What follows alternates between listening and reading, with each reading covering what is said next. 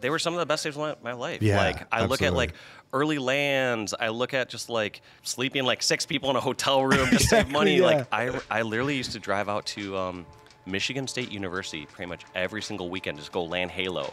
And like this place like was not well kept. And I just remember being like, all right, I gotta move these like pizza boxes next to me and like move these wrappers and like go to sleep here like a vampire.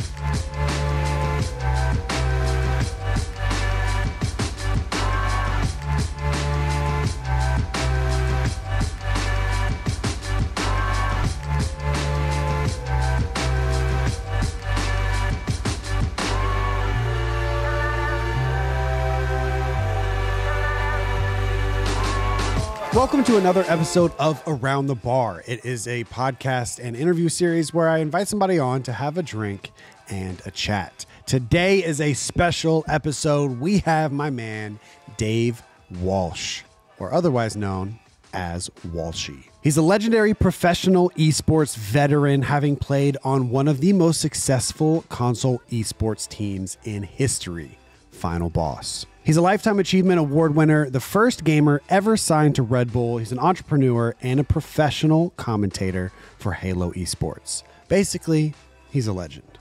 Today, we are yet again drinking some old fashions consisting of sugar, bitters, cherries, orange zest, and of course, bourbon. We've also just launched a Patreon to help fund the show. The Patreon will include access to 3 additional shows that serve as an extension to the Around the Bar podcast. Any support is incredible because it does help the show continue to move forward. So it would be awesome if you guys could at least check it out. Thank you guys for supporting and for watching, and I hope you guys enjoy this conversation with Walshy. All right, welcome back to another episode of Around the Bar. We've got a legend in the building today. We have got my man, Walshy. Cheers. Cheers. Thanks for having me on. Yeah, absolutely, man. What are we drinking today? As you take a sip. We are drinking an old-fashioned. However, I heard you use this last episode. Yes, so, old-fashioned with a cherry. With a cherry. Like, I feel like every time I order old-fashioned nowadays, like, they're bringing it without one, and I feel maybe sometimes too like shy to ask for. I'm like, can I get a cherry with that? Yeah, you were very particular about the cherry, so we got 2 jars of cherries for you. We'll send you home with one, if that's what you want to do. Yeah, but last episode we drank it with rye, and this time it's actual whiskey, so it is a little bit different. It's not the exact same drink, but this is the earliest Around the Bar we've ever done. Yeah, I mean 6:30 a.m. I mean this is rough, but you know, here we go. We just got back from breakfast.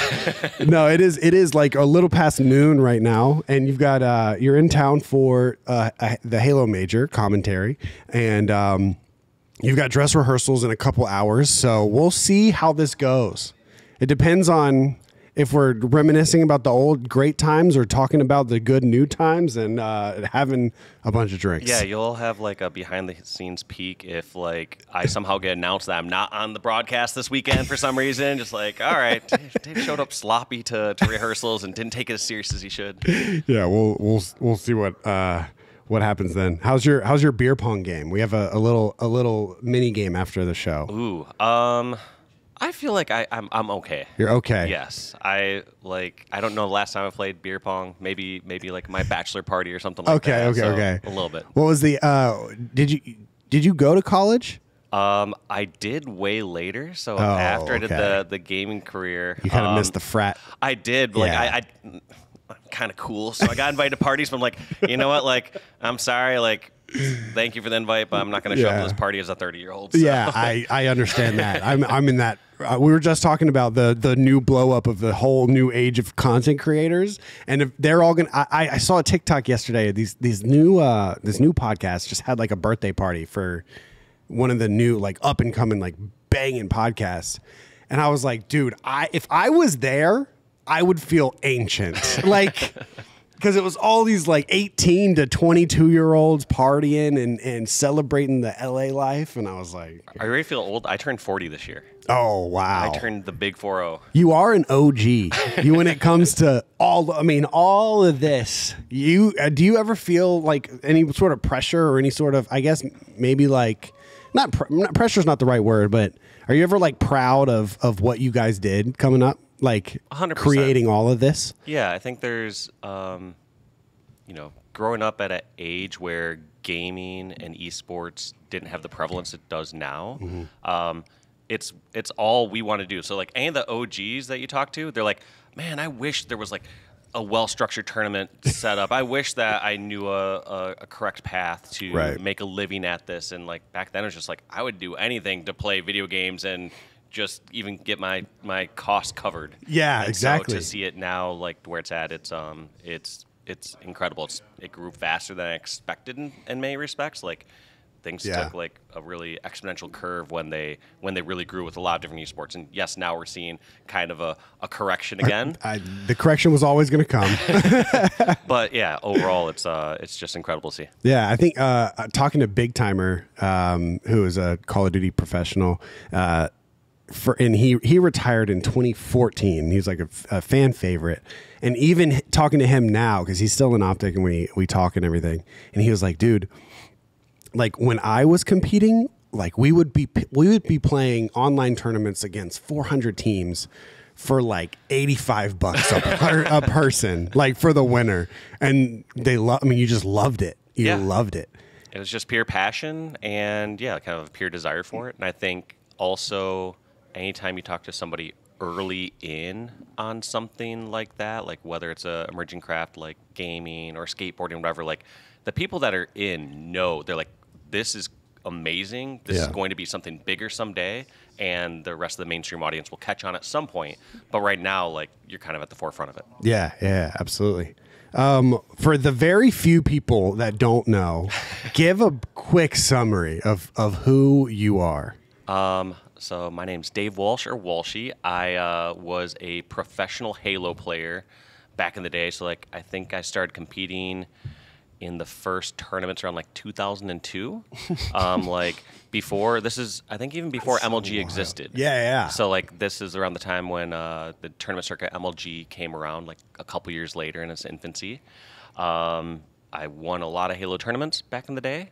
And let's see, from there, I've done a few other things in the game industry since then. Even with all you're saying a lot of like accomplishments and attributes, like you're still being humble about it. That's the thing. That's the thing is that, I was a big fan of Call of Duty growing up, but all that Call of Duty ever got compared to was Halo because of how popular you guys were. And especially yourself, like you were the first person in esports to ever get signed by a major company in Red Bull, and I kind of let's talk about that first. What was that process like? Like I've heard that you didn't have an agent at the time and you did it all yourself. Yes, that's insane. I think back then I was looking towards aspirational brands and who I wanted to like work with, and I ended up meeting a rep at one point at like an old Halo tournament, maybe like 2004 or something like that. And then like basically from then on, I would just like email them like a monthly or bi-monthly update, like, hey, had another tournament, we won again, and there's this many teams, and this, and not knowing how to really make a business case at the time because we didn't really have like all these metrics and streaming numbers to be like, here's how many people are being reached, here's the impact that competitive gaming has. But I'd be like, at some points I'd try to be like, hey, like, look at this. Like, we started wearing these Sennheiser headphones, and then the next tournament, 25% of the teams are wearing these Sennheiser headphones. It seems like we might have some sort of influence here. Don't know how to connect these dots, but check back soon. That's so. So you put together like a deck and everything, or you just talk? Just more so talked. Okay, I would just like kind of keep up to date, and they would like seed me the product, and then when it got a little bit larger, like. In 2006, MLG had like a TV show. It was on USA TV. So it was like 6 or 7 one-hour episodes. One episode each covered a tournament at that time. And so at that point, that's when I got the sponsorship. I think that was like very easy one-to-one for them to be like, all right, this is on like Saturday mornings on USA TV. Like, okay. Yeah, there's multiple people that are. I mean, I've actually never seen the series. I've heard. I mean, I have a podcast I do every week with Maniac. So we talk Halo all the time, and he, that's a lot of people in his generation that like kind of second wave. That's how they got their love was watching on Saturday mornings, watching that USA show. What was that show about? I wish I would have watched it, but I want to go back and watch it. I feel like it's got to exist somewhere. It has to, right? I don't know where you get it now, but it was essentially just covering like a couple matches kind of like on a high level, or like they would maybe cover like, here's a midship team Slayer, and like let's look at like Final Boss versus Carbon, and this is you know, they choose like a few of the best games throughout the tournament, like here's a 50-49 game, and they would do a few character profile pieces throughout it and be like, here's Walshy, or here's Ogre 2, or here's Shockwave, and all these old Halo names that you know. And I think what really resonated with people back then was there was just like no real gaming on TV as far as competitive gaming. Sure, you'd see like a game review, or you'd see something like a G4 TV was on, you know, was out there, but there was nothing that was like covering esports before that word even existed. Yeah. And so I think that just really connected with a lot of people, because they're like, oh my God, not only is this cool to see what I'm passionate about, even if they weren't into Halo, even if they were just into any sort of game, they were like, there's something here, like there's some like legitimate path. They're talking about these people who are pros, who are making money, who are traveling the country and doing this for a living. Yeah. And that's so interesting. Was it more of like a reality show, or was it more of like a documentary? Because I've seen some. There's some like shows that come out. Luckily, it didn't skew too far in like the reality side. In shorts, they would do, like I said, like some character profile pieces. Like, let's go follow around like me and my neighborhood in like Grand Rapids, Michigan, and like they'd show like some like kind of personal pieces like that, but it wasn't. Is there anything on reality TV? Is there anything on YouTube, Matt? You think you're trying to find it? See, I think I've tried to find it many times, but I've heard a story of T-Squared. That looks like an episode. I don't know if this is like an MLG. That's definitely an episode. This is an episode. This is an episode. So this is what like they would like cover like a game throughout it. Like for example, they're showing here like a match between Straight, Rippin, and Carbon. And they would like cover like here an Ivory Team Slayer, like so it was an MLG broadcast on USA, because it says MLG up there, MLG Pro Circuit. Oh wow! I think the best way to describe it is they would take a few major moments throughout that MLG tournament, like those specific games, kind of build a quick story around this tournament, and then say here's the winner of the tournament. So like, all right, like let's look at this final game. Oh, look at that jawline. Oh, my God. So this is 2006. That would have been 18 years ago. Oh, my God. Walshy's on top of the world right now. The 22-year-old David Walsh from Grand Rapids, Michigan, made Dude, look at the Xboxes. Made $7,000. 70. Oh, okay. I thought he said 7. That would have been, Okay. 70,000 still nothing to... This is where I spent about 45. Dude, how many shoots have you done like this? It's got to be countless, right? There is probably countless random shoots I've done, but like I would say very few pieces that have been done where it's like, go to my hometown or something like that. Okay. Like maybe like ESPN has done one or two, or like the show has came out a couple times or whatever. Yeah. So. Wow, that's so okay, dude. I'm so glad it said 70. But you got a little pep in your step for a little bit there. Look at the flip phone, bro. Boost Mobile. Boost Mobile. Shout out Boost Mobile wherever they are. They're probably still kicking it though. Yeah, it just goes to show like how OG Halo was. I mean, literally, I think Halo and I think maybe Super Smash Bros. Melee is just like the original console esports. Yeah, we were like sharing the same venue with Smash, Melee, and I've always had such a deep appreciation of that game. Like I started like playing it a bit on the side. Oh, really? Of course, that's and like awesome. Got to meet like some of the old heads, like like Ken and Isaiah. Yeah. Oh, that's awesome. That crew, so I think there's a picture. I was talking to Puckett like 3 weeks ago, trying to find this picture because I was talking to a Smash guy. And there's a picture of Puckett and then Final Boss and then PC Chris. And it's like in the back alley of a MLG venue. And it's just such an iconic picture, but we couldn't end up finding it. So I think Sundance probably has it somewhere. So, but that being said, similar to Smash, you were part of a wave that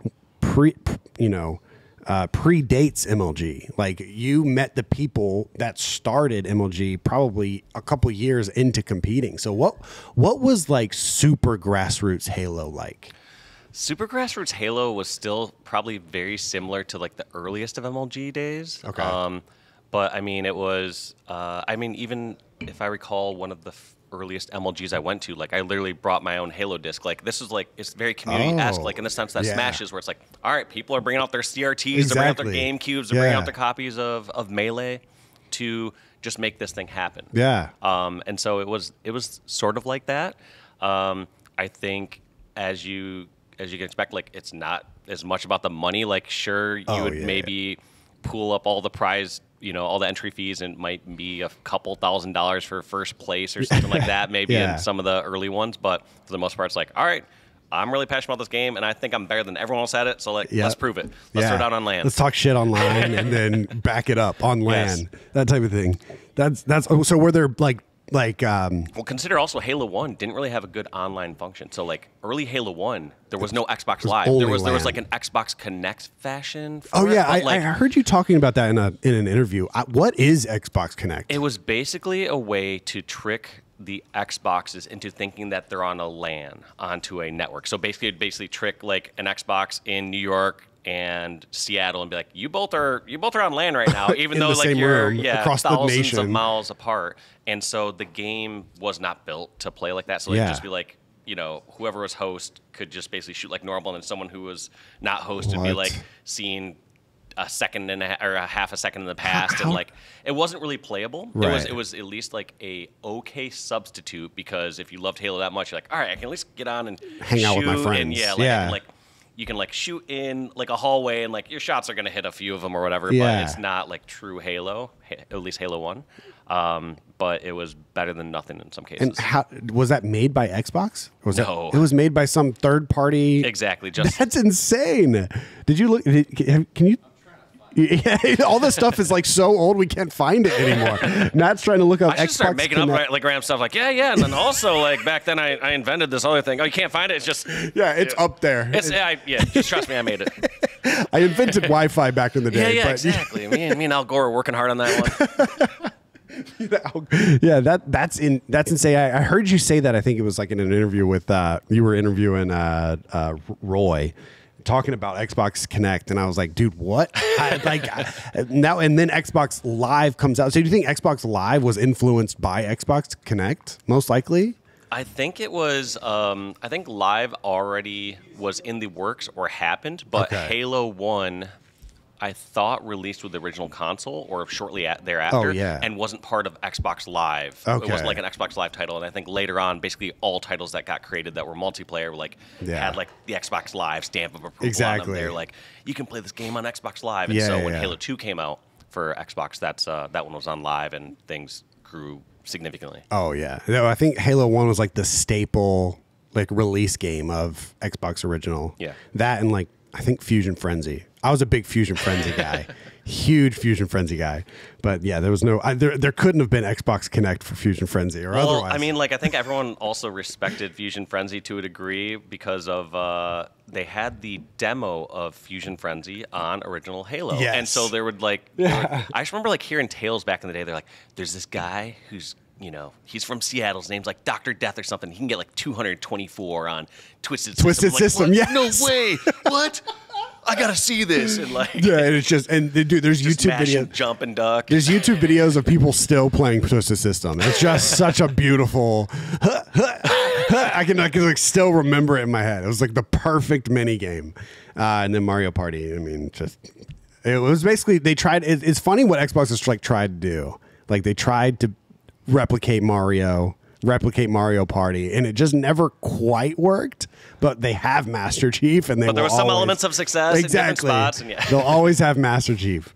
Where do you think? We were talking about like the early days of esports, and everyone's just it wasn't even esports. It was people trying to beat the shit out of each other in video games. That's all it was.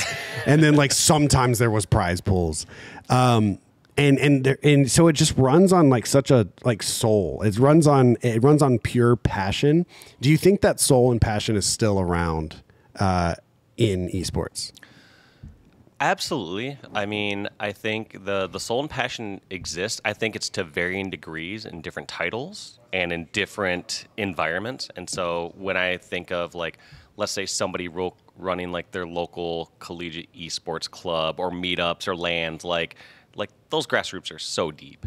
Yeah. Like as we get more and more money into it, or maybe like some games aren't as like, let's be real, there's some games that aren't maybe as authentic, like with the audience, and maybe prize pool exceeds the amount of audience it has. Like, Right. I think that's areas where we stray away from like the deep love of the game. Yeah. But without a doubt, I mean, people have and still love gaming. Yeah. People are like putting their passions in. There's people that are being unfortunately like overworked in different parts of the gaming industry and esports industry that are being ran on pure passion. Yeah, that's and true. so I think there's I would love for it to scale up and be, I think everything's settled to where it needs to land. But right now, there's this much audience for a game, but here's its prize pool, or there's this much prize pool for a game, and here's its current audience. And like I think that's all going to be corrected over the long term. But in the short run, like as we're still in like some very early ages for esports, it's going to be kind of all over the place. Yeah. So as you're competing in Halo 1, early Halo 2, and all of this, everything seems like it's taking off.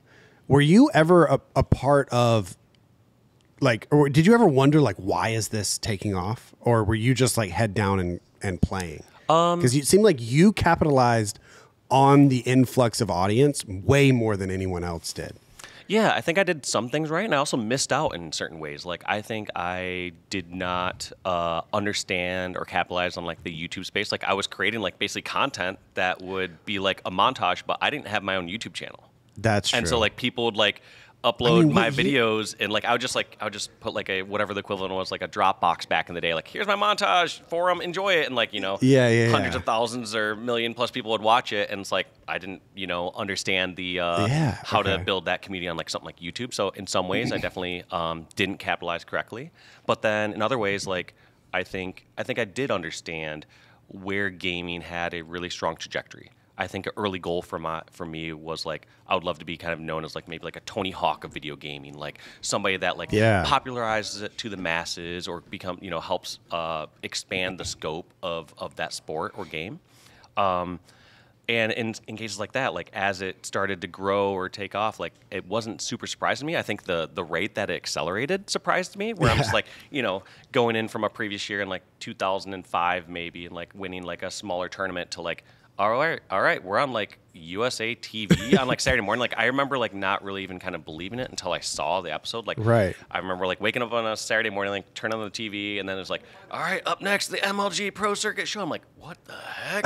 Is this actually happening? Like I feel like I've been promised and not delivered in many cases in gaming in certain ways, and so like I kind of like don't think if things are too good to be true. I like don't believe it till I see it, and I was like, oh my God, this is happening. Like, all right, I'm on TV. What the heck? Let's go.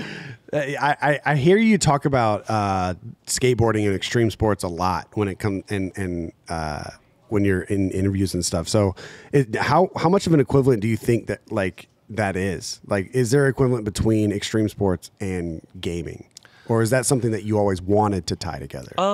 I think that there are overlaps or learnings we can take from each side. I think anytime you try to just apply like a one-to-one methodology to like this craft to this new discipline, like it's not going to work because each community is so nuanced. Like even within gaming, like you can't apply the exact same learnings to like the Smash Melee community versus the Valorant community. It's like just completely different audiences. However, even though they're both super competitive games and there's a lot of overlap. And so when I think of something like emerging sports like skateboarding, and granted I have not done all this research or anything, but I looked at it as, all right, here is a new emerging sport, comparing skateboarding to gaming. So there are different brands that are going to take off in that space. Like there are opportunities for whether it's clothing lines, whether it is for hardware manufacturers to help develop the correct gear to cater to the top professionals. I also look at audience size. Like when I think of skateboarding, like that there was clearly a hardcore kind of underground following, but like it started to get adopted by the masses, and especially the younger audiences. And when I think of gaming, like the sad reality I think of is like some people like, oh, is gaming as big as it's gonna get right now? I'm like, if you want me to be like really like morbid, I look at it as like probably a significant percentage of people over 50 or 60 don't care about gaming whatsoever. Like you're talking like low single digits percentage of people care about it. And so you talk about like the next 40 years, you're having 40 years of population that are coming in and are going to be significantly interested in gaming. So we haven't even hit like a peak amount of the world or gamers yet. And so when we look at this in 30 years, we're like, oh my God, like what the heck? Why is there now like 10 times the interest in gaming besides just an actual growth of it and being introduced to people that know of it now? It's like, well, guess what? You now have 30 years of people who have grown up with gaming, understand gaming, want to be a gamer, want to watch gaming. Yeah, absolutely. And being basically generation one in that, is that something that where you kind of you have a passion for the gaming overall, or like do you want to protect like your legacy, Final Boss legacy, Halo legacy as well, and make that like kind of like a staple? Like, do you want to be considered like, I mean, Babe Ruth of esports, of console esports? I don't know, and I don't think like it's my my goal or wish to be able to like just determine how I'm viewed in the future. Like, I think all I can do is, like, do what I've done in the past, do what I'm doing currently, and continue to help this industry grow. Now, like, some questions that come up in those cases, like, oh, do you wish you were like born today and like doing it now? And like, like I can't change that, but like, at some point it's like, yeah, if I could like make like millions and millions right now, like doing the same thing, didn't that? Sure, of course. Yeah. Is that the answer you want to hear? Of course, I'd love that. There you go. But I can't change those circumstances, and I think I was a good person at that right place and right time to help my step or that step in gaming and esports grow. So like I think I did my work on that part, and then it's off to the next person to the next step, off to the next person, off to the next person to like continue to help build this and grow this. I don't know if it's like an old head opinion of mine, but like part of me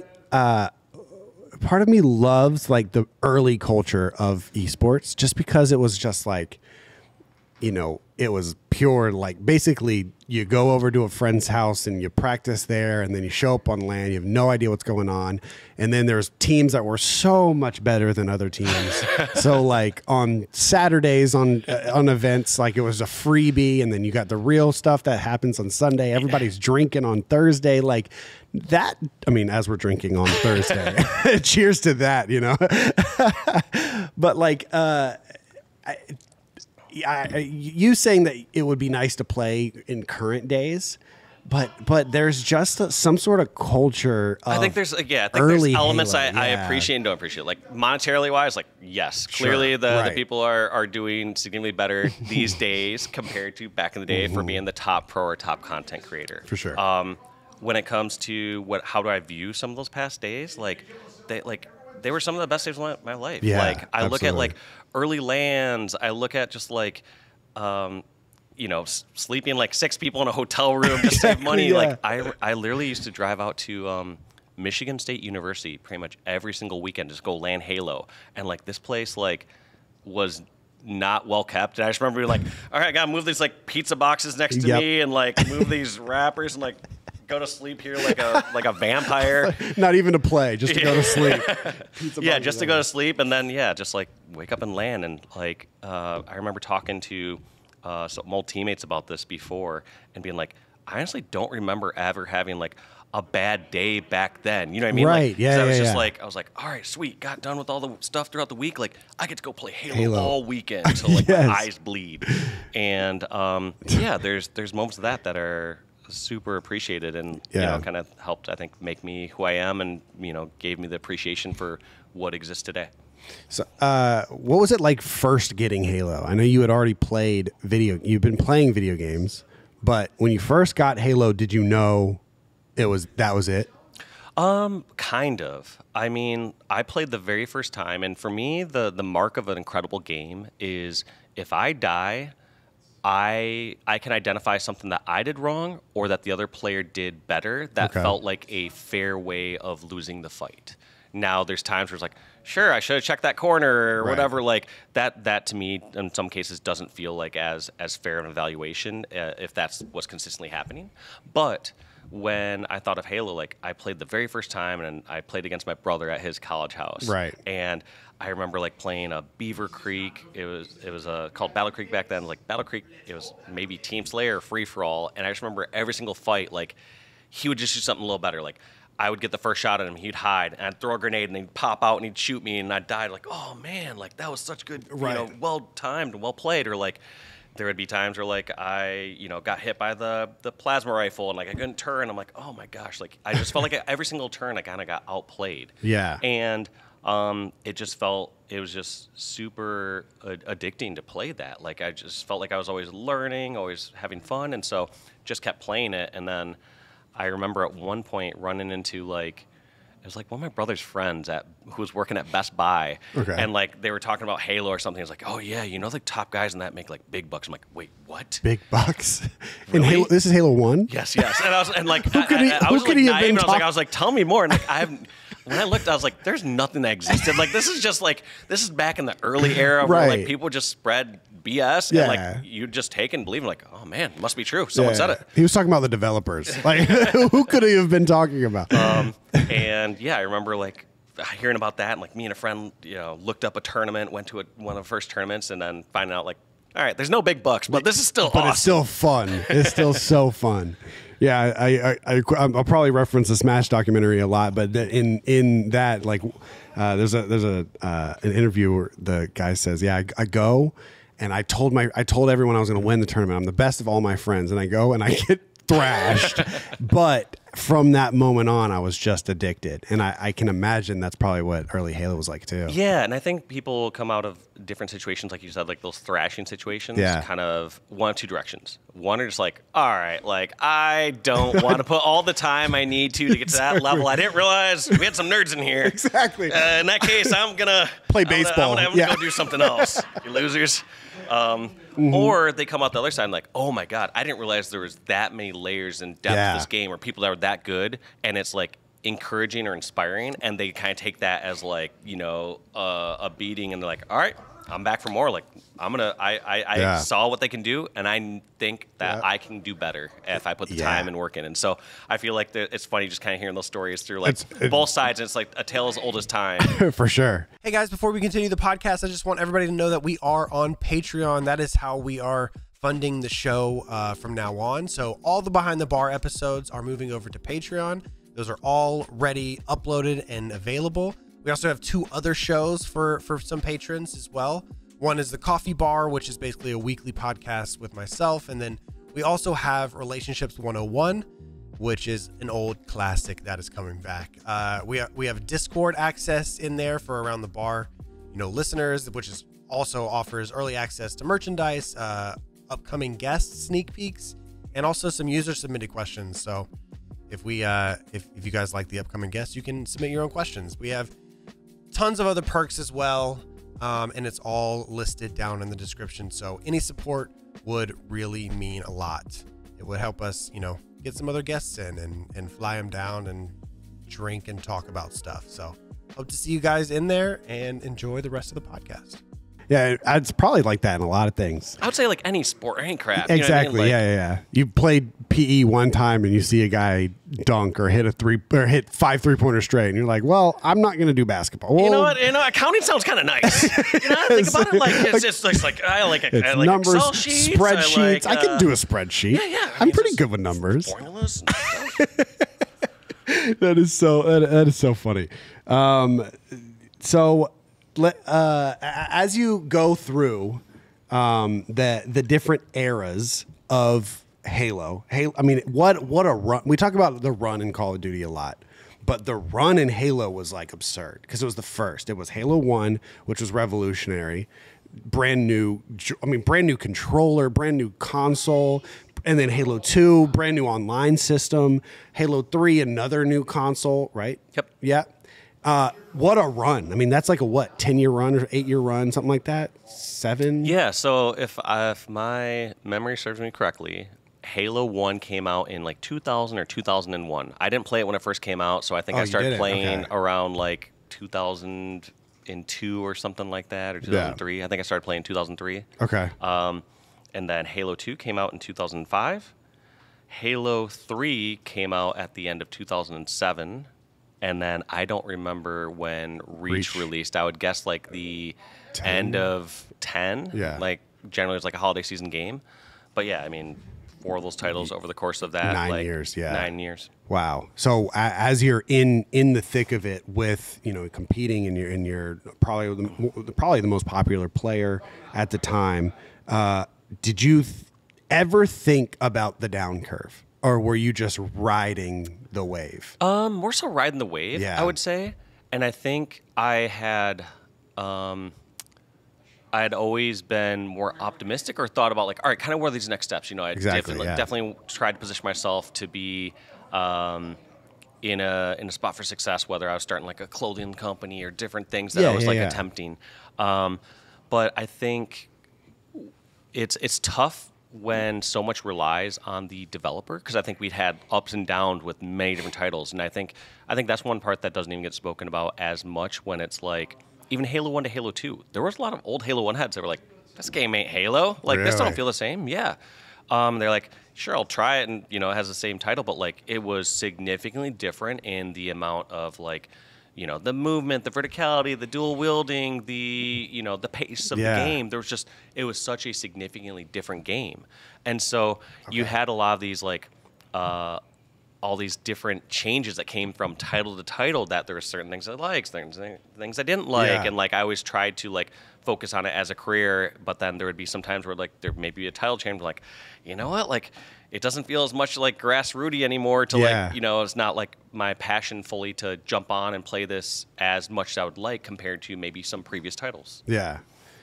Yeah. Okay. That does make sense, because you don't think about it. Yeah. We do that. We have a tendency to do that in Call of Duty. We only think about the bad COD that came out, and we're like, everything before that was just everything beautiful. Was perfect. It was everything just perfect. Yeah, and like that's the thing is like I look at Halo 1 and Halo 2 as a couple of the very top titles, but like it's funny seeing even back then, like I said, between Halo 1 and Halo 2, even the fact that Halo 2 had online played well online, all these sort of things. There's some people that are like, I ain't playing that game. Get out of here. And they just play Halo 1 on Xbox Connect. Or just land it all the time. Yeah, just land it all the time. But I mean, like, as you brought up Smash before, I mean, it should be no surprise. Like, if a game is done so well, like, the community will be drawn to that and stick with it indefinitely. Yeah. I mean, they're playing. That game came out in 2001, and there's a major next month. It's unbelievable. Yeah. I mean, do you think if there wasn't a different releases in Halo, and you guys had the ability to play whatever game you want at all times, no matter what the developer said, do you think Halo, I guess it would be either 2 or 3, it's probably a toss up between people, do you think that has the longevity, would have been able to survive? I don't know if it would have, to be honest with you. I think the games were very good at their time compared to its competition, and I think there's elements of those that are still very fun that could be like tapped into and brought to like different parts of the modern era.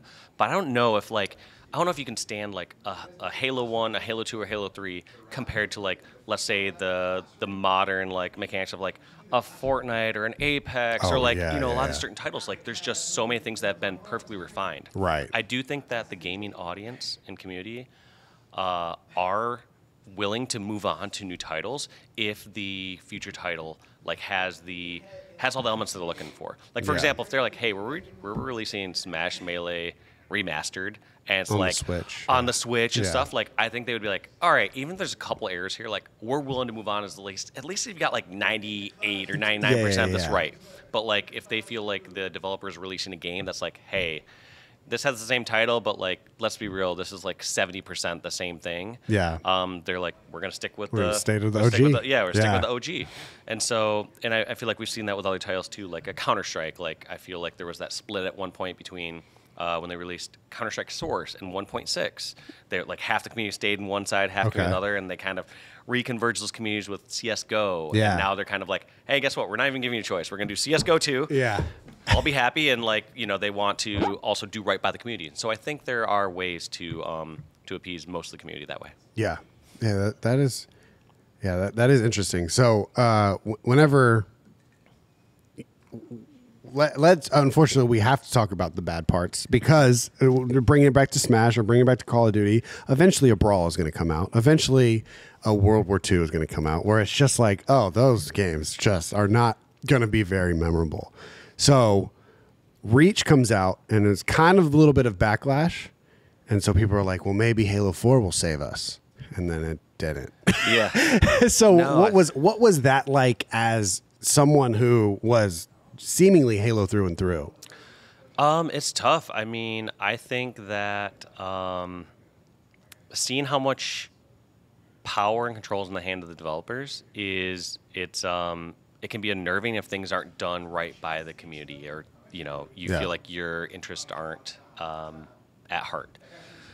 And when something like that comes out, it's like, it's kind of a life changer to a degree. Like, you know what I mean? I do think that if I felt like I was playing maybe titles that I enjoyed as much, or felt like I was having the success that I wanted to see, or felt like there's maybe as large as the audience that we'd like to see through those, like maybe career would have taken a different path or different trajectory. But there was times where I was like, you know, when I was looking into Halo 4 coming out, I remember I was like, oh, I might just like, maybe I'll pursue full-time content creation, like, you know, kind of use my Halo knowledge and all that sort of things. And it came out, and within a week I was like, I'm finding something new. Like, I just didn't see like the future in that as far as content creation or enjoyment of playing. And and I think Halo still has like a very special style of combat and certain things that you can take out of it. But like, I think to dedicate your life to something, it has to be something very special. And I didn't feel like I had that special touch, and it also kind of showed as far as like maybe not having the same sort of support on the larger tournament scales and larger viewership and all those elements. Yeah, I mean there was, I as someone who's not in Halo, could you explain? Because I played a lot of Reach, and I thought Reach was fun, but also Reach was my first Halo, so makes sense. But But I also watched Halo 2 and Halo 3 all the time. Like I watch rebroadcasts and YouTube videos and stuff. Like when I wasn't watching COD. What was it about? What was it? Because we know the bloom and sprint for Halo, but what was it about Halo 4 that kind of, because it seemingly was not. I mean, I don't really know much about it, but Nick blasts it all the time. So what was it about Halo 4 that wasn't loved too much by the competitive community? Man, how do I? The only thing I know of, he said that the snipe stayed in scope. So I think there's probably going to be a lot. I don't know what that means, but man, the snipe. Most times when no. It's now I gotta like dig back. Yeah, deep I into, know like, it's a my lot brain. I'm like, we all don't right, even have to talk about it if you don't want. No, it's fine. I'm just trying to remember because like I think there are a lot of elements that kind of add up to it not being successful, nor being on like maybe like this same like strong or solid foundation. And so I think as you look into different decisions that are or were made, I think you can look at those same sort of decisions or level of like thinking kind of cascading through every part of the game. And so it might not just be, hey, the snipe didn't descope, which at the highest level of play, when you are shooting somebody who is zoomed in with their sniper in Halo, they lose their zoom, right, which makes it very difficult or much more difficult to snipe. And that's really important at the highest level of play because all these people have such cracked aim. Yeah, and they're going to hit every bullet. They're going to hit every bullet. And yeah, in a case like that, it's and it was also like at a higher level of play too, like these sort of like zoom battles you'd have, like even outside of sniper, as you're zooming in and fighting someone with a battle rifle, like there's times where like you would kind of time these fights and like someone would like shoot me and like I might take a half a second between shooting my next burst to make sure I can for sure hit this one, and then I zoom in right after that, and then I now have the zoom advantage on them, assuming that they don't hit their next burst. Yeah. And so there's just like small little differences like that all kind of add up. Like it was anytime you picked up the flag, first off, you didn't have a choice to pick up the flag. If you walked by it, you automatically picked it up. And then secondly, you could not drop it. And so there's times like in a high level play, like that was in Halo 4? That was in Halo 4. You could no longer toss the flag to somebody. If I had rockets and I was protecting the flag carrier died and the flag ran to me, I now no longer have the rockets in my hand. I have the flag and I'm just a sitting target and I cannot fight back. Okay, that's insane. I did not know have that. A pistol. I think I had a pistol. Okay. But like I said, there's just a lot of those things along with map design and just all these different elements. And I think that it's just a lot of those parts added up. And I do think, too, this isn't also exclusive to Halo. When I look at, like, a lot of current AAA titles, when it comes to them worrying about, like, the graphics or fidelity, like, for me, I'm an older, more simplistic man. Yeah. We're going with old-fashioned. I'm an old Exactly. guy. I think, for me, the most important part is, like, where is that core base fun piece in there? And then from there, you add in those layers. But having done some experiences within game design, a lot of this done in parallel, and there's a lot of like conflicting parties and heads that are kind of crashing in as this game design process goes through, and sometimes you end up with maybe a more watered down product or something that isn't as perfectly competitively viable. Not saying that a perfect competitive game is the end result, but as I'm in esports, that's what's most important to me. Yeah. So you have done a little. You have seen the other side of it, the developer side. What is the opinions on competitive esports from the developer side? I think it depends on different developers.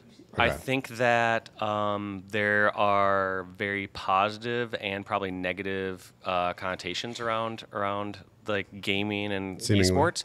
Yeah, because I mean you have such a they'll call it like the vocal minority in many cases, and like sometimes if you look at a very large game like let's say a Call of Duty or a Halo, like sure maybe the people that do attend an esport event are in this 0.00001%, right? But it also is this very influential group that in many cases it inspires people to watch the game, to play the game, to do all these things that are surrounding it outside of attending this event. And so, like I said, I worked at a very small studio for a bit, and it really depends on which studio you're looking at. I think many of the top studios view esports as a important thing to focus on or have as a vehicle, but I don't know how many activate it right or do it perfectly right by the community. In some cases, like, oh, we'll just throw a tournament and we're gonna be fine, right? It's like, well, not just has to be that. It has to be how well is the game balanced? How are you creating stuff that works well for the content creators? Are you doing stuff that works well for the pros? Are you do you have somebody that can listen to and give the right feedback? Somebody that can hear what the pros are complaining about and like turn that into something actionable, or also understand what the concern is? Because also knock pros for a second, like they don't know how to give great feedback. I'm gonna be honest. Like it's like this gun is dumb. Like all right, so you want me to make the gun less dumb? Okay, all right, sweet. Make that gun less dumb. Exactly. Anything else this thing is OP, and it's like you need to change the damage on this weapon. It's like I think in those cases, like if I hear feedback like that, I'm able to like take a level or two deeper and just say like, all right, what they're saying is that when they're saying this gun does too much damage, they're saying, all right, how can we reduce the damage per second on this weapon? And like you can change that by not just reducing like the bullet damage. You can change its rate of fire. You can change how much ammo it has. Like there's a lot of different ways to change what someone's feedback is. And that was such a long-winded rant. I forgot what the question was. Was the question Halo 4? Yeah, I wasn't a fan of Halo 4. All right, moving on. I wasn't a fan of Halo 4. That's funny. We talked a little about this Smash documentary. Is just this. I've watched it all as well. Oh, you have? Of course. Oh, okay. Yes, so it's just this beautiful so well done. 4-hour documentary that basically revived the scene in a sense, but also it also is a cool part of that community because it saved a core part of its history. It's now documented. There are 5 or 6 players that are in that documentary that otherwise may not have ever been talked about, or may have, fizzled away or very rarely talked about. We have those people in there are legends in Call of Duty that are like vaguely talked about because only a certain amount of people like remember them. How has there ever been talks of making a Halo documentary? Has there been a Halo documentary? Because I feel like it's like the most rich console esport that we have, especially historically, because you guys like started everything, especially in Call of Duty, Gears of War, like anything console related, like we can always attribute it back to the early days of Halo and the early days of MLG. I feel like stuff like that's been discussed. I don't know if there's ever been large, meaningful steps towards making it happen. Yeah. And at some points, we do have some little snapshots in like some of the later years. I mean, the fact that we had like a TV show between like 2006 and 2007 or whatever the years were. Right. So yeah, we might be missing some of that stuff between like 2000 to 2005. Like, where there's maybe like small clips circulating from there. I think something like that could and would be awesome but I think it ultimately takes like, the right director or storyteller. Like I think the person who did the Smash documentary, I got a chance to talk with him and I feel bad I forgot the name of the Samox. Yeah. Yes. And I was just remember like watching one of the episodes. It was Mewtwo King versus what was it, the Shizwiz? Yeah. And I just remember like seeing the editing to that fight between it was like Marth and Falco, and like just seeing like the beats to it. It's like this person just like had all these right elements to properly tell the story. Not only did they have a passion for the Melee community, they had this incredible storytelling ability. They had this editing ability or whatever they put together. Like it was just this awesome mixture. And so I also don't even know if like you could throw in the top ESPN like reporter or director to like try to put this together, and like they're not going to have some of those elements. And so I think there has to be somebody with that special combination to be able to properly tell that story and do it justice and find, how are we telling the story of like Strange Purple? Who is this? Who's Killer N? Who is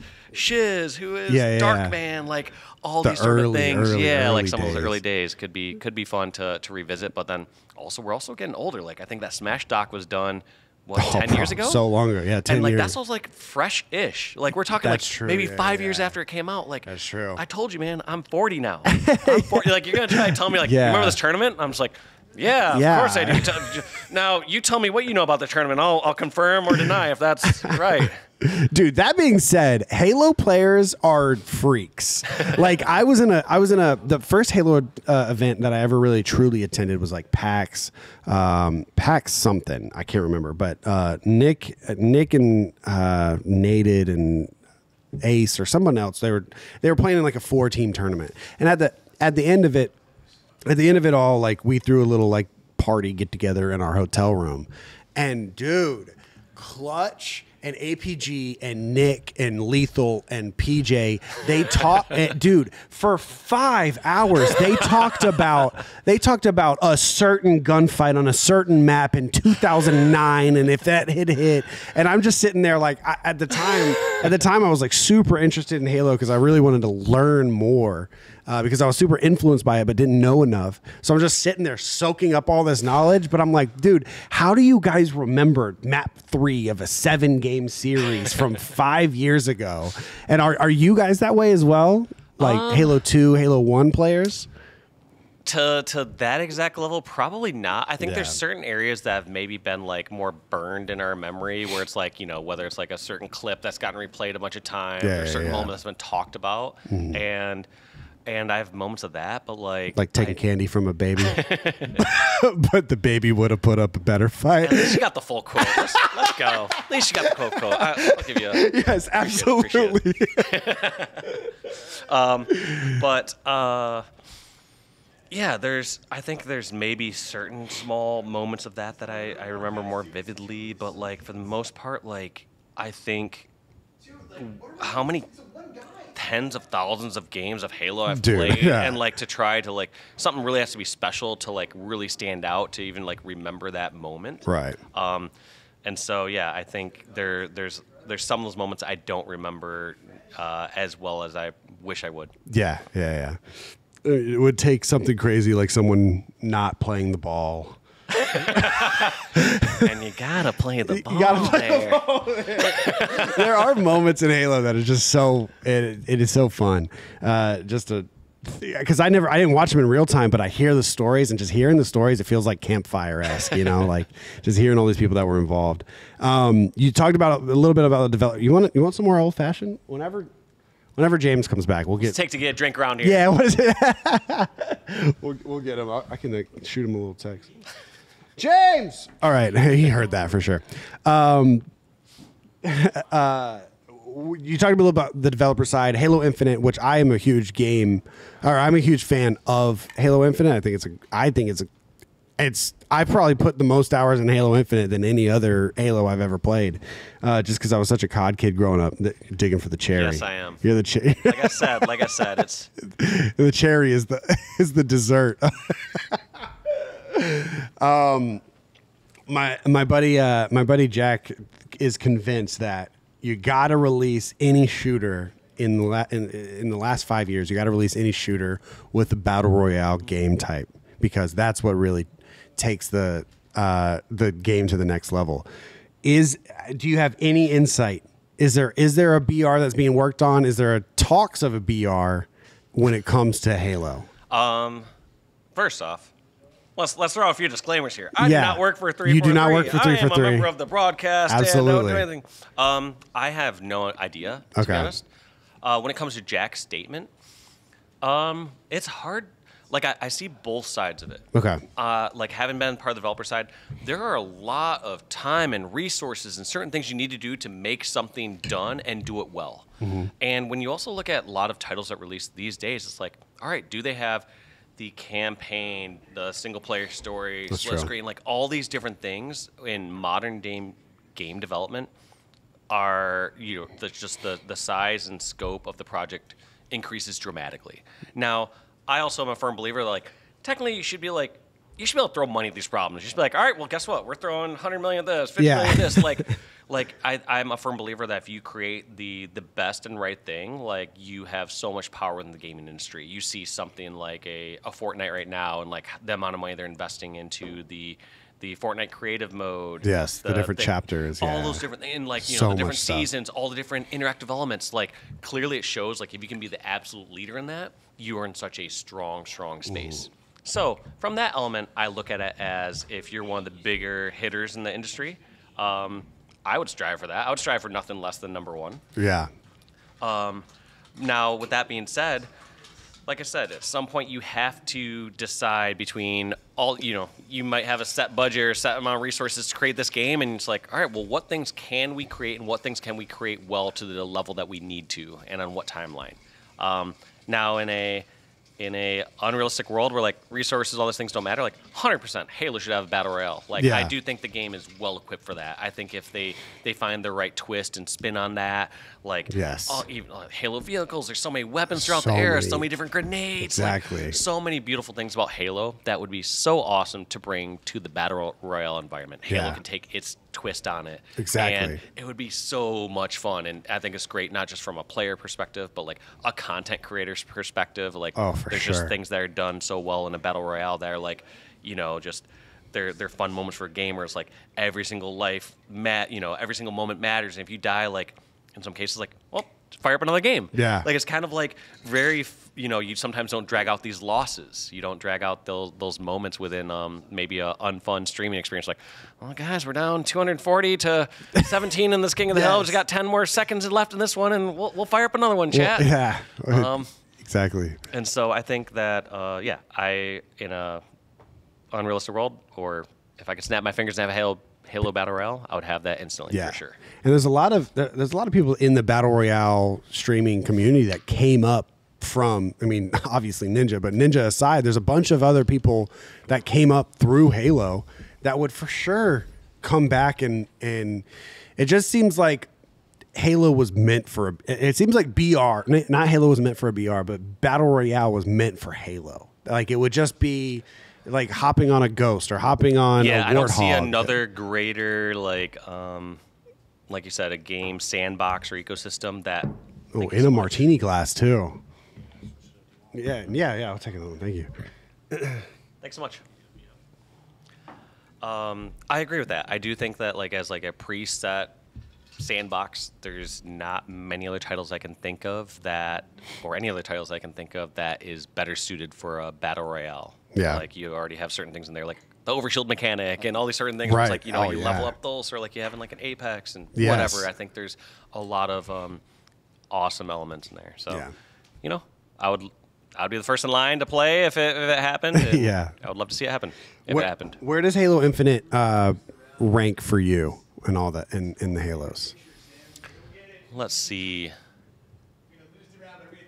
Because I'm a simple man.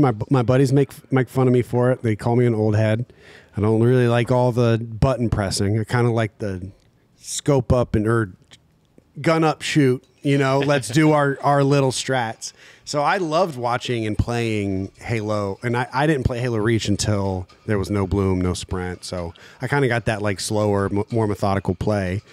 But when I tried to play Halo 5, I was like, what the hell am I doing? Like, I was playing at the beginning, so I was like levitating and ground pounding and all this stuff. And I was like, this is a little bit too much for me.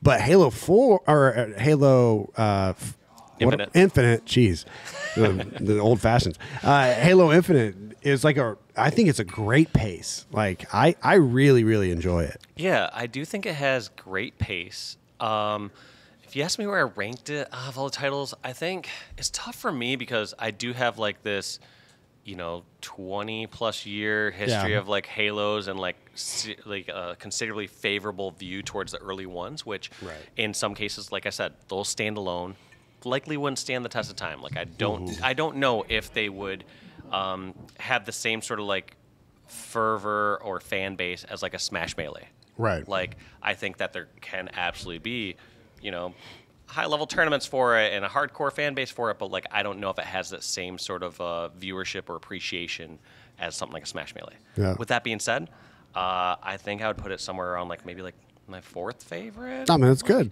It's solid. Yeah, that's it. Like, That is that's solid.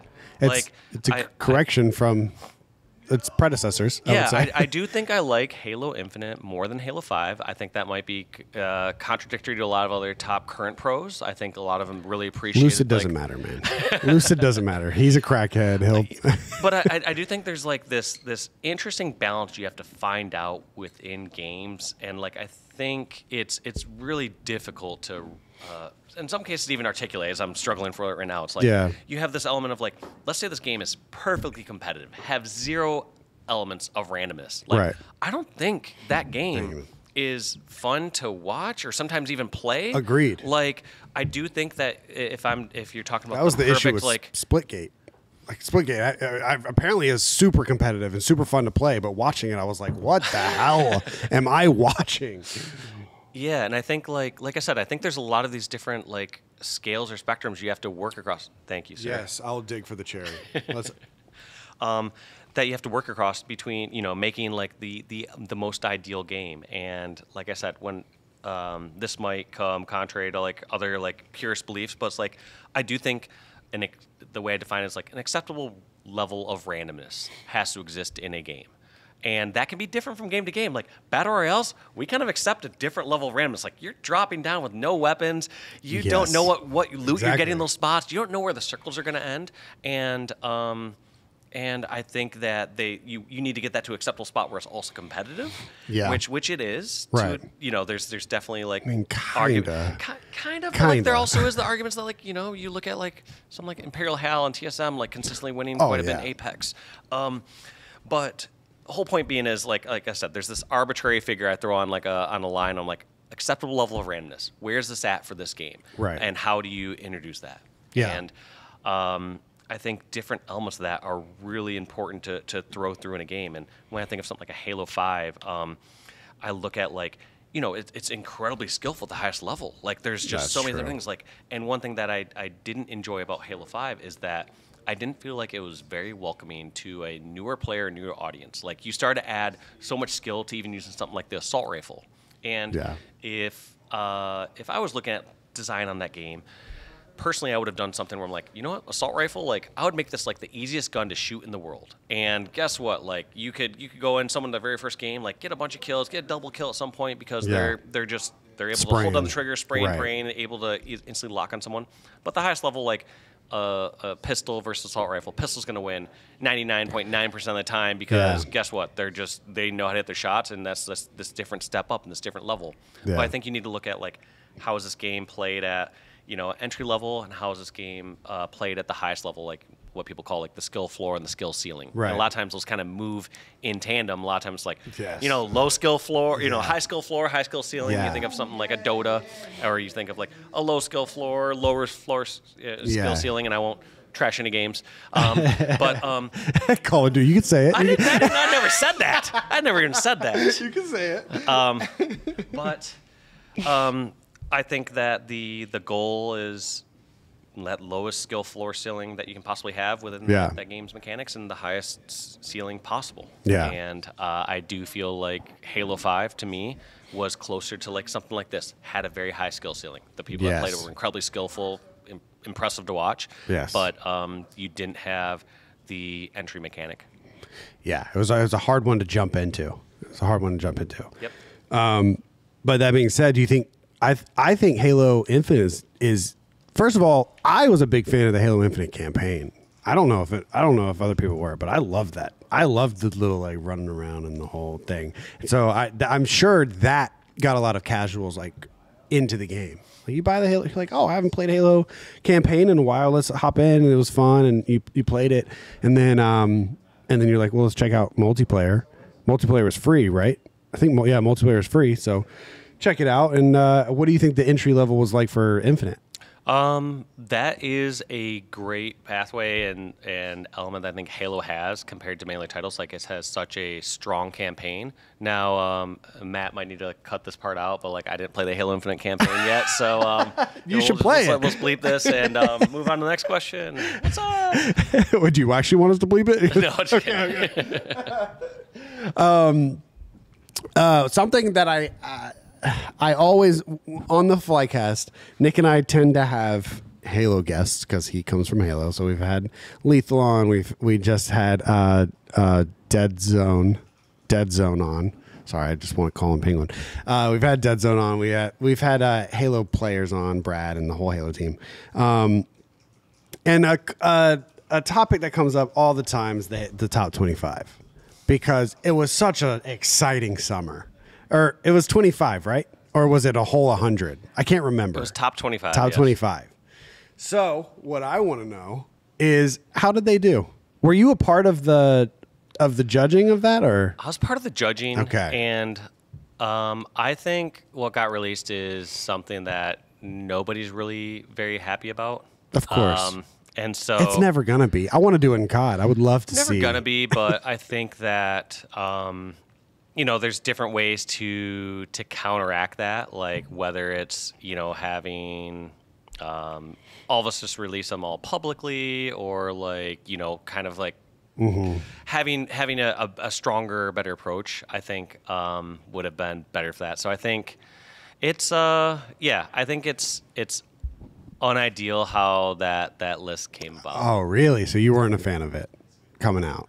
Because I think it was exciting as hell. I think it was exciting. Do you remember that? I think you talk to most anyone, I don't think you'll find anyone that really agrees with the placements on it. Like, of course, there's gonna be different biases for different generations, and I think you start to get into really difficult conversations around how do you rank eras and generations, because as you look at let's say I look at today current top Halo, I don't think I could make a fair argument to say that the top current Halo players wouldn't just beat the past generations of players at their current level versus their past current level. But also you have to look at the level of competition or domination at the time. You also have to look at, what games are the highest at the time. Like, I think there's other things that sometimes aren't taken into consideration. It's like, all right, maybe current generation aren't playing against Shotzi and Hook right now. Yes. Like I think back in, some early days, like Halo, it was the top competitive console title. and I would say in many cases some of the other talents were playing like Gears of War and Call of Duty. Whereas I think, unfortunately, in some cases now, I do think it's part of the reverse. I think some of the top FPS talents are garnered more towards like Call of Duty and some other titles versus PC being titles. Halo. Yeah, and so I think there's a lot of elements in there that's like it makes it a very difficult and subjective one. First off, it's a very exciting topic. Like everyone loves to like talk debate and debate through stuff like that. So did it get heated with the judges? Let's behind the scenes. Behind the scenes. I don't know what I can share, but I think the only thing I can share is that we were told to not confer and just make our own list in silos.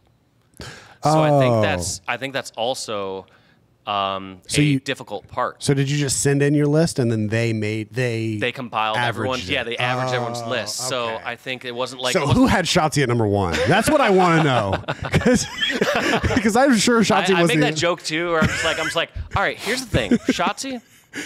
Undoubtedly gonna be a legendary gamer, gonna likely be in the gaming or esports Hall of Fame at some point. However, Shotzi could have gone through an entire tournament not having a single death and like perfected and not had any mistake, and I'd been like, you're still not top 10, bro. You gotta do this across multiple titles. Yeah, exactly. Halo's kind of this list. Game where you gotta do multiple games. And so like I think like I don't know and can't and don't want to throw down anyone under the bus. But it's that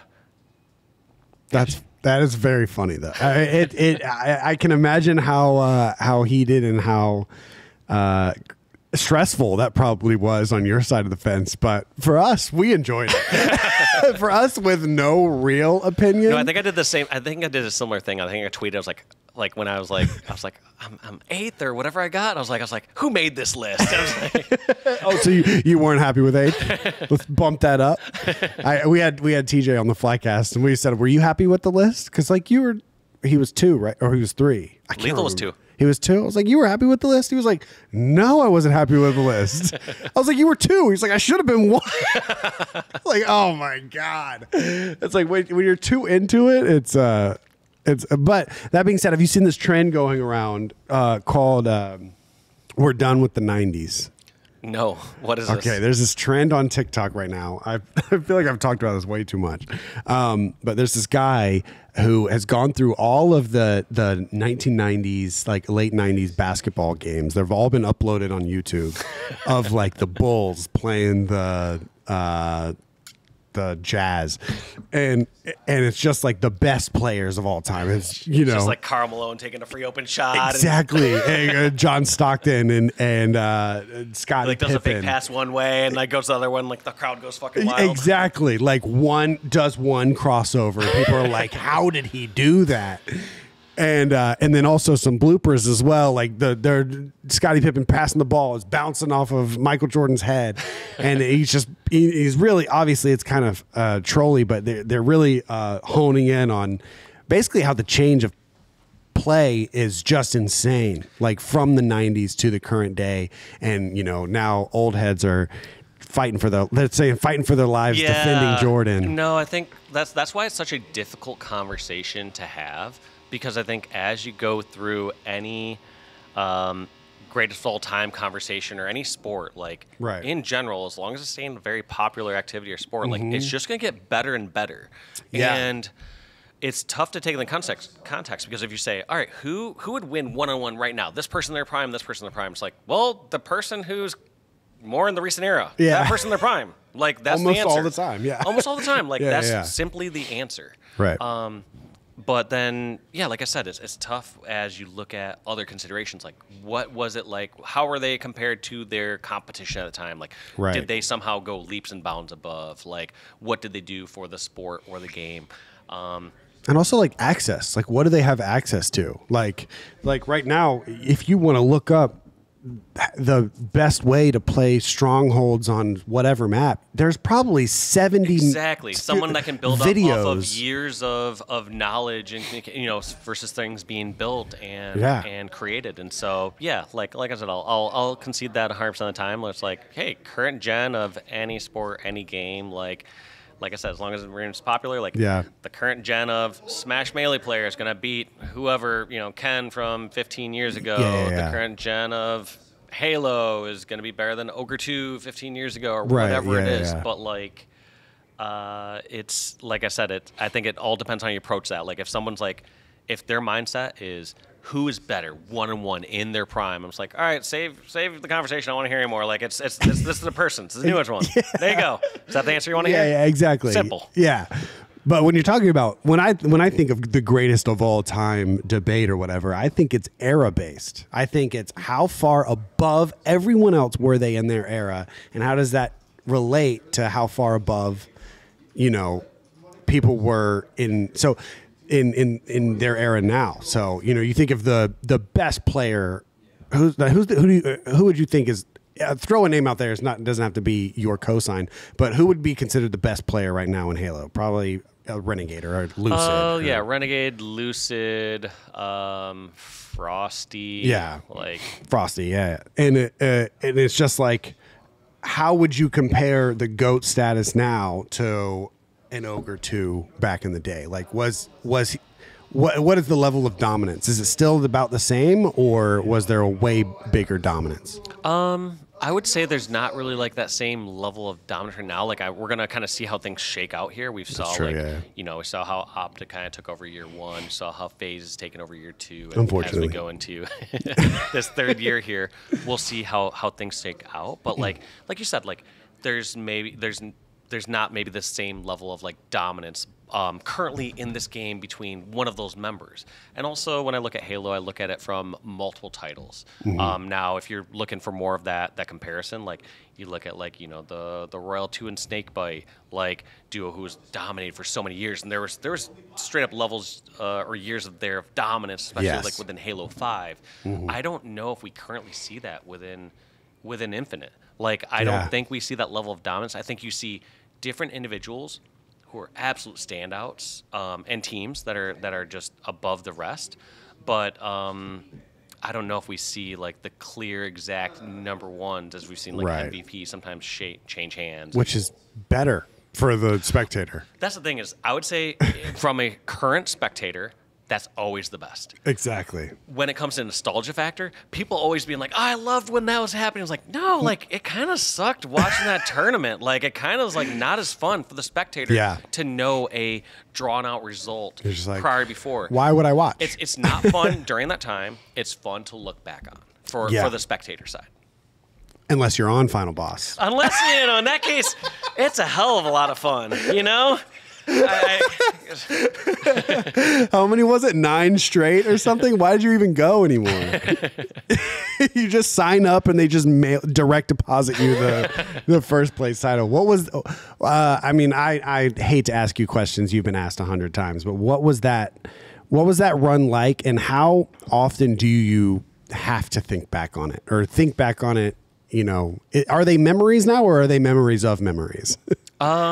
Let's see. They're one of those two, somewhere between memories and memories of memories. Yeah. I mean, the first thing I do every morning, I wake up and I pull up myself on YouTube and I just Exactly. I watch and I show my wife, I'm like, hey, check this. Check out this double kill. Isn't that sick? No, look, you're not looking. Look at this. You're not looking. But yeah, I would say it's like memories of memories, or somewhere in there, and it's it's such a special thing, like you said. Like it's really cool to like at some point things just kind of become like, more of like accolades or check marks, like shit, did this or had this. Yeah. And yeah, it's not as meaningful one to one for some of those where it's like, if you quiz me like, all right, name all the tournaments you won, like I don't know if I could literally name every tournament I won right now, like as far as like a national or major tournament, but it's still really cool to be like, oh, like when whatever it was, like 16 months like taking first place like every tournament, or like I forget there's something out there like when me and the Final Boss crew like got together, is like from the end of Halo 1 all the way till early Halo 3 we were in every final. That's insane. That is insane.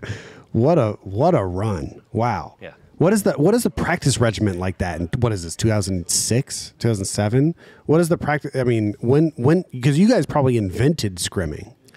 Probably to a degree, like, I think back then, like we said, it's not the same comparable today. You don't have everyone on like, There's no spreadsheets and perfect, coaches. Like, no spreadsheets and coaches setting up scrims. Right, and those sort of things. But, we were very diligent. We were practicing, 5+ days a week. Just really? Doing, wow. Yeah, just scrimming, and we'd always make sure we had like a team we'd practice against, or we'd all get on, and pretty much any team would drop whatever they're doing to like scrim against us to practice, and we just get scrims. We would do some review. I always viewed when learning about anything new, like I kind of approached it like in an academic sense, where I viewed like, if let's say you're cramming for like some sort of test or some sort of subject or something you don't want to do, like, you can't just do that all at once. You can't just learn calculus all in one sitting.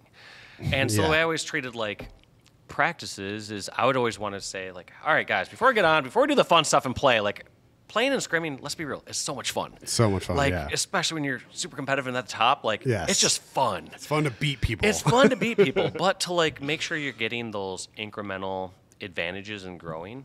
I've always been a proponent of like, all right, before we get in the fun stuff, let's do some of the unfun stuff. Yes. Let's quick talk through this game mode. Let's quick talk through these specific scenarios. And I've always tried to direct towards being very specific, because when you're at the highest level of play, vagaries don't matter. It's not like, hey, should we run the flag left or should we run the flag right? It's like, no, like I'm sure in very specific instances, like you should run the flag car side or pink side based on this exact sequence of events or this spawn scenario. And so I'd always be like, I always approach things from kind of, as you can tell, like maybe I'm a more analytical person. Like I look at things like a spectrum or whatnot, and I would look at things kind of like best case scenario and worst case scenario. And I would always try to challenge that mindset. And I would say, all right, best case scenario, let's say we can have any single thing we want on this map, any single particular weapon, any position, and they're all 4 dead right now. Where do we want to be? And I would always like try to challenge that and use it as a conversation starter, because it would take everyone's input, and they would say, I think we should be up here, here, here. And then all of a sudden you'd have this difference. They're like, well, why should we have someone in front of the base when we can have someone on top of the base? And they're like, well, because of this, and we can block these spawns. And it would just be conversations. You'd get conversations, and what I usually found through those conversations is that generally both people are right, and it's just depending on the situation. Yeah. Okay. Like in a very specific situation, if they're spawning a certain side of the map, this spot's better. However, if they're spawning this side of the map, this other spot is better. And so I always try to look at things, like I said, from very specific situations, best case scenario, worst case scenario, and anything in between, and use those as conversation starters to talk about like what we should be striving for during a match. When all's going well, here's how we capitalize and get more value out of the situation. And when all is going bad, here's how we mitigate our losses, and here's how we make sure we get out of this with as few deaths or as few ball time as possible. Right. Yeah. I mean, that's a lot to go over in 2007. That's a lot. I mean, you kind of expect it now because esports, I mean, that's how it is. You're watching demos in CS or Val. You're watching VOD in Call of Duty. Also, in Halo 2 didn't even have VOD. Yeah. You'd have to just record your own POV. So you didn't have like a theater mode. When did you start recording your clips? Because I think I did it in early Halo 2 when I started like just create like, send some clips. I worked with montage editor. Montages. I made my first montage myself, 100% me. Oh, you edited it? Yeah. Really? That's right. When you see that like that 0.5 slow or that 2x speed up. Yes, that's you. Saw this guy right here. That's not the Halo 2 montage though. Not the one. It was a different Halo 2 montage. Okay. Not that one. I was that like, one's damn. a real editor. I was like, you learned After Effects in 2000. You were also no. That one goes to I gotta give proper credit to Peridius. Okay. He was the montage editor, and then VG. He was the guy that did these 3D effects. For the introing sequence. Yeah. And were you the one with the bullet? Yes. That was him, and that was VG. That's so sick, dude. That's so ahead of its time. I mean, you got to think the Call of Duty Predators montage doesn't come out until 2012 or 2010, so not until 4 years later. That's so ahead of its time. So what were you using to record? Like a Hopog or? I forget what it's called. I want to say it's like Is Pinnacle sound right? Is there like a So Pinnacle thing? I I invented Pinnacle and created this video recording software back in 2005 and Matt, can created you the look hardware. that up? He can't find it. Matt can't find I it. can't You find it. It's- must- Like I said, I created this, but no, I believe it was something called I think it was called Pinnacle, and if I recall correctly, it was like on the stand. It was almost like a little like square, and on one side it had like the inputs for the red, white, yellow, Right. like audio and video inputs, and on the other side it had like a red, white, yellow outputs to go to my TV. So it like fed through that, Right. fed to my TV, and then like it was recording on my computer. So yeah, so like an Elgato, but Yeah, basically like an Elgato, but I believe it was called like something like Pinnacle or whatever Wow. back then. Yeah, dude. I just assumed that's before HD PVRs. That's so. That I didn't even know because the Smash guys, they would record their stuff on like literal like discs, like almost like VHSs into Wait, don't start the next CDs. set. Let me change the cassette real quick. Yeah, exactly. I think that's literally what they did. Because those are so early days, and people. I mean, there was probably such a longing to like watch Halo or watch early video games. Yeah, there's definitely like an eagerness, I think, early on for all that sort of content, and I think there was. For me, there was differing views on that as well, and I think you still see that today at the highest competitive level. Is like me being like, I want to, provide stuff for the fan base, and then the other part being like, I want to also be cognizant of like what competitive advantages I may have. Yeah. You said earlier that you kind of back in the day. Looks like that. Is that it? Is that it? I think so. It stood basically horizontally on a stand off of like one of its corners. Somehow, like it had like some hole in one of the corners that like it propped up. Okay. But it was something like that. But it's basically that company. I think so. Yes. That's so wild. You were making montages. You can't remember what you were recording on. I mean, the Xbox original recording. Wow, what a time. You did say earlier that you kind of thought that you wanted at least to go down the path of being the Tony Hawk of, or I'm guessing what you mean by that is somebody that transcends the sport itself, like yes. Michael Phelps or Tiger Woods, Tony Hawk, something like that. Do you think was there a time in your life where you're like, I did that? Like I've done that? I think in maybe a smaller fashion, for sure. Okay. I think within like a certain community or certain like ecosystem, Yeah. I think I am or was that. Okay. But I don't think like, I don't think on a overall mainstream scale I'm that person. Like if you had to like name anyone, it's like probably like a ninja. Like who, if you say ninja to any name out there, people like know who Ninja's is. Yes, who he is. He's like in movies. Like people might not know a single gamer, but they might know Ninja. Okay. And so like I would consider like probably Ninja as like that person. Like there's a lot of other people that have risen up as top pros or top content creators, but I don't think anyone's hitting the mainstream appeal that Ninja has. Yeah. Oh yeah. When it comes to gaming, for sure. Yes. Yeah. But I mean, don't sell yourself short. When it comes to Halo, I didn't know. I mean, I knew who I Got Your Pistola was just because how crazy of a gamer tag that is. I couldn't tell you who he was, but Walshy was always talked about. It was always on the front page of the Game Battles, forums and the Game Battles page, and so you always knew who you were, and like what comes with that outside of the game. Was there at what point in your life were there deals on the table, or were people like, oh shit, I gotta talk to Walshy because he's the man, like, and did you ever feel that at the time? I don't know. Actually, I don't know if I've like had to navigate that as much. I think we're definitely in a different era now with like the level of content creation and Twitch streamers sure. and like different levels of like potential like parasocial relationships or like different business deals and such. So I think I was still very early on.